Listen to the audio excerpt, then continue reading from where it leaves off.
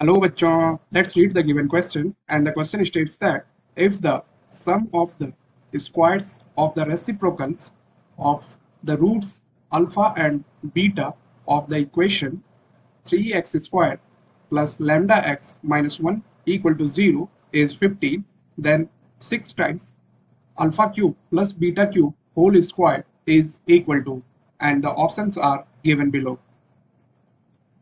So the key concept to solve this question is, suppose हमारे पास एक quadratic equation है ax square plus bx plus c equal to 0.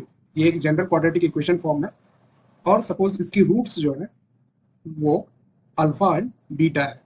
तो जो इसकी सम of roots होती है that is alpha plus beta, ये जो होती है that is equal to minus B divided by ए, और जो प्रोडक्ट ऑफ रूट्स होती है that is alpha times beta, this is equal to C divided by ए.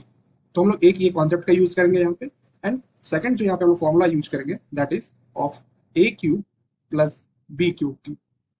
तो ये जो होती है that is equal to A plus B multiplied by then A plus B whole square minus 3ab.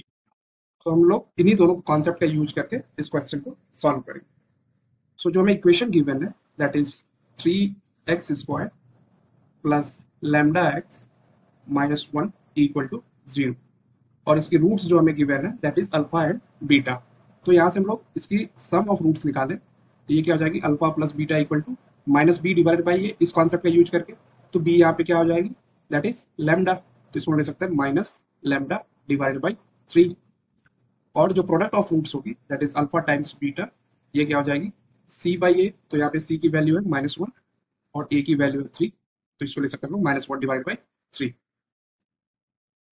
तो अब हमें जो क्वेश्चन में गिवन है that is some of squares of the reciprocals. तो ये जो रूट है इसके हम लोग रेसिप्रोकल निकाल ले, तो ये क्या हो जाएगी 1 बाई लैम्डा इसकी स्क्वायर प्लस दूसरी जो रूट है that is 1 divided by beta इसकी स्क्वायर, ये जो इसकी सम है दैट इज इक्वल टू 15.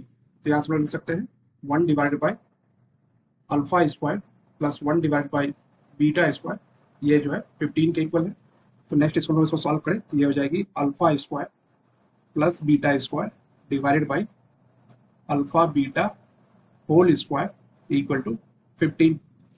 अब हम लोग यहाँ पे alpha square plus beta square को ले सकते हैं अल्फा प्लस बीटा की whole square minus 2 alpha beta, क्योंकि अगर हम लोग ए प्लस बी की होल स्क्वायर करते हैं तो ये होती है ए square plus B square plus 2ab. तो इसी कॉन्सेप्ट का यहाँ पर हम यूज कर रहे हैं whole divided by alpha beta whole square equal to 15. तो यहाँ से हम लोग अल्फा प्लस बीटा की वैल्यू पुट कर देते हैं और अल्फा बीटा की वैल्यू पुट कर देते हैं. तो ये क्या हो जाएगी minus lambda divided by 3 whole square and then minus 2 times of alpha beta है minus 1 divided by 3, and this is equal to 15, and this is whole divided by alpha beta की वैल्यू है माइनस 1 बाई 3. तो इसकी भी हमें square कर देते हैं. तो ये हो जाएगी lambda square divided by 9 plus 2 divided by 3, और यहाँ पे ये हो जाएगी इक्वल टू 15 मल्टीप्लाइड बाई, अब इसको लोग स्क्वायर करेंगे तो क्या हो जाएगी 1 बाई 9 और दोनों जाके मल्टीप्लाई हो. तो अगेन नेक्स्ट स्टेप में हम लोग इसको लिख सकते हैं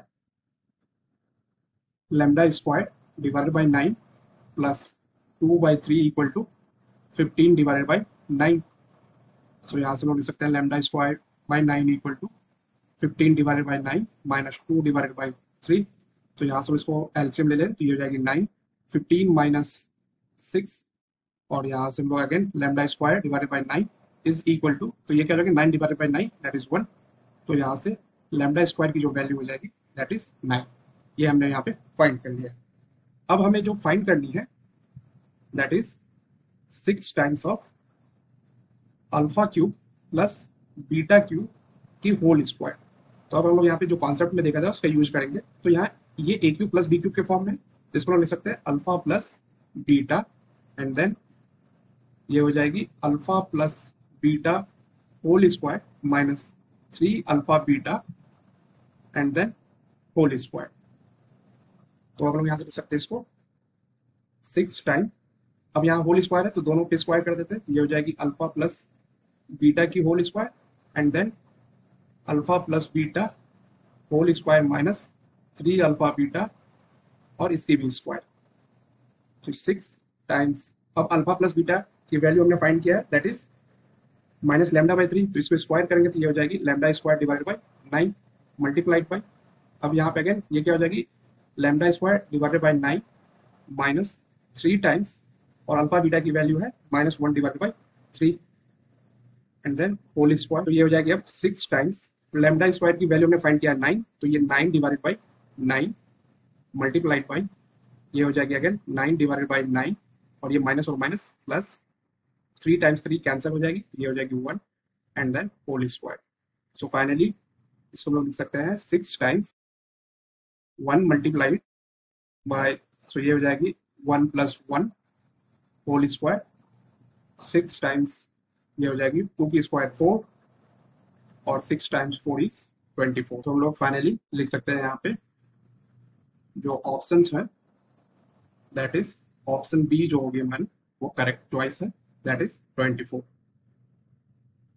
So option B is the correct choice. I hope you understood the solution. Best of luck. Thank you.